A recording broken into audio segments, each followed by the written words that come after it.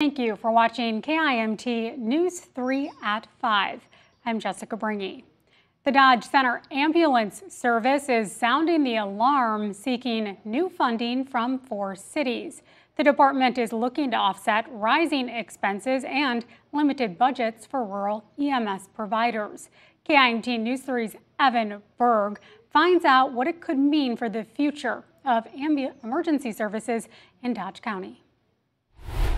As Dodge Center Ambulance is exploring its options for funding in the future, I spoke with AJ Gangler to find out what they're already considering. Definitely service to service, it varies, and locally here it's about what the public wants.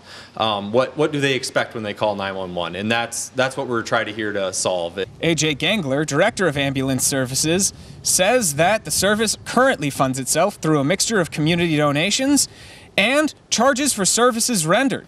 But that can vary from year to year, especially depending on the insurance of the people they're helping. We bill roughly $1.8 million a year, but we only receive about $650,000 in cash.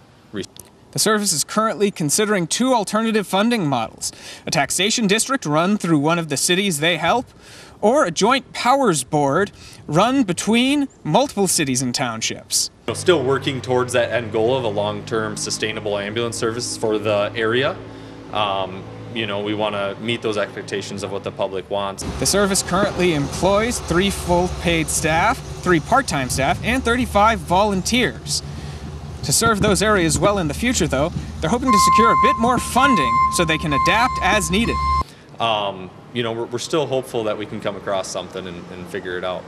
But with elections coming up in less than a month, Dodge Center is unsure if they'll have progress on the plan now or if it'll have to wait until after November. In Dodge Center, Evan Berg, KIMT News 3.